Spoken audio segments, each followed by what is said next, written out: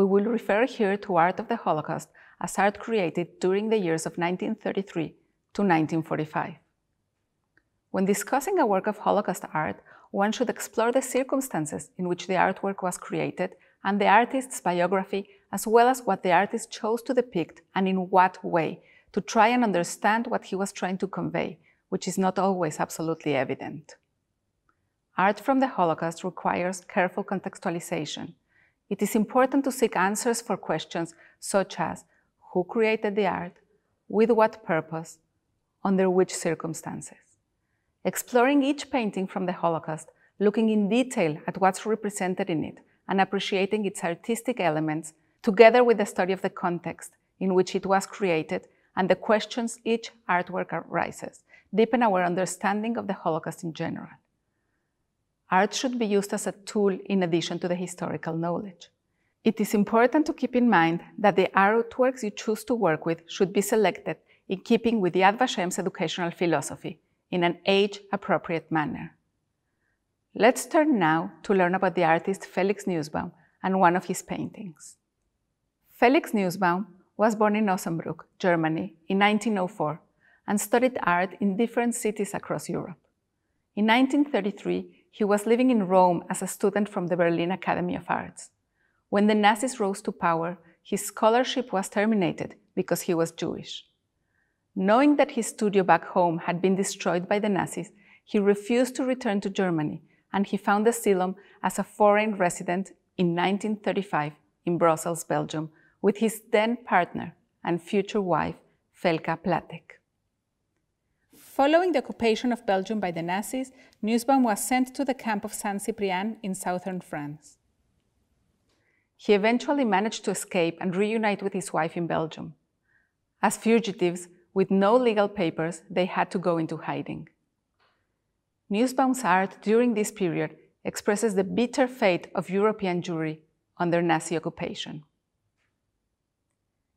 In this painting, a man sits slumped in a chair, his head buried in his hands in a gesture of utter despair. Next to him rest a walking stick and a bundle of belongings. He is ready to go.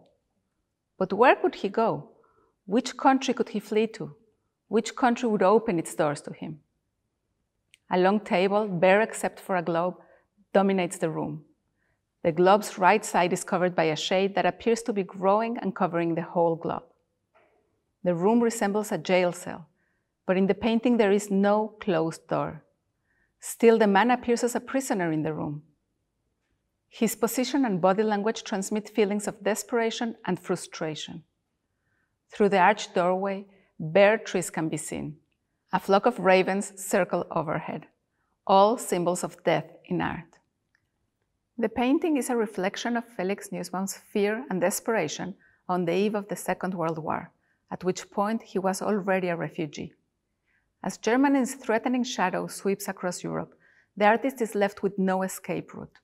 The desolation of the room signifies his helplessness, while the bleak view in the distance reflects grim reality. For the Jew, there is no refuge. Let's now turn to see what were his options. This map shows the approximate number of Jews that lived in each country and the percentage they represented out of the total population in each country. For example, in Germany, in 1933, there were 525,000 Jews. They represented 0.8% of the population. During the first years of Nazi rule, tens of thousands of Jews left Germany every year, while they still had some choice in their destination and could prepare for emigration. Maybe Poland, with more than 3 million Jews, was an option for them. Maybe, if they could get a visa and the means to get there, it could have been as many other countries. In 1938, as the situation deteriorated for Jews under direct Nazi rule, especially after the annexation of Austria and the Kristallnacht pogrom, emigration became an immediate, urgent necessity. As many countries closed their gates, Jews left Germany as refugees in terrible distress, trying to reach any possible destination. In July 1938, the Vienna Conference took place. It was convened by President Franklin D. Roosevelt to deal with the Jewish refugee problem. Roosevelt called for an international conference to promote the migration of Austrian and German Jewish refugees and create an international organization whose purpose would be to deal with the general refugee problem. The president invited delegates from 32 countries, including the United States, Great Britain, France, Canada, 6 small European democratic nations, the Latin American nations, Australia, and New Zealand. When he proposed the conference, Roosevelt made it clear that no country would be forced to change its immigration quotas, but would instead be asked to volunteer changes. During the conference, it became painfully obvious that no country was willing to volunteer anything.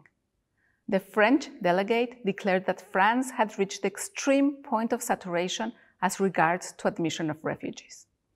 Myron C. Taylor, the American delegate, agreed for the United States to make the previously unfilled quota for Germans and Austrians available to these new refugees. The United States was recuperating from the economic depression of 1929, and its rate of unemployment was very high, which greatly influenced the country's policy toward the refugees. Other countries claimed the depression as their excuse for not accepting refugees. T.W. White, Australia's delegate at the Evian conference, said that, under the circumstances, Australia cannot do more. As we have no real problem, we are not desirous of importing one. Only the Dominican Republic, a tiny country in the West Indies, volunteered to take in refugees. In exchange for huge amounts of money, they offered to give 100,000 visas. However, in the end, fewer than 695 Jews arrived in this country. The conference did call for the establishment of the Intergovernmental Committee on Refugees, ICR. Its goals were to help safe haven candidate countries develop opportunities for refugee settlement, and to try and convince Germany to allow organized emigration. However, ICR member countries did not give the organization neither the funding nor the authority it needed to make a real difference. Thus, whatever good the Evian conference set out to do was buried in the sand, and the world's democracies had made it extremely clear that they were not willing to help European Jewry. The British delegate claimed that Britain was already fully populated and suffering from unemployment, so it could take in no refugees. The land of Israel, which was under British mandate at the time, was not a viable alternative, as the British implemented in it the white paper policy, greatly restricting the entrance of Jews.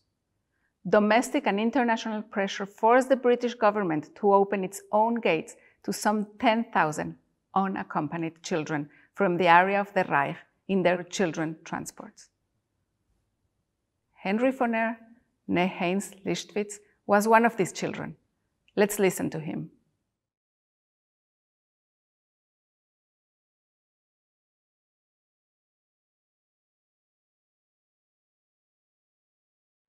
Well, I'm eternally grateful to Britain for what they did for me.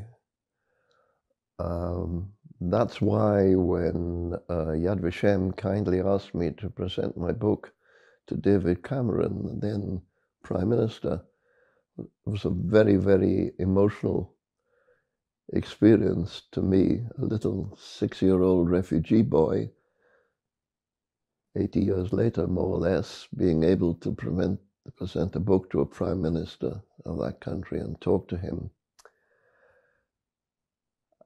Having said that,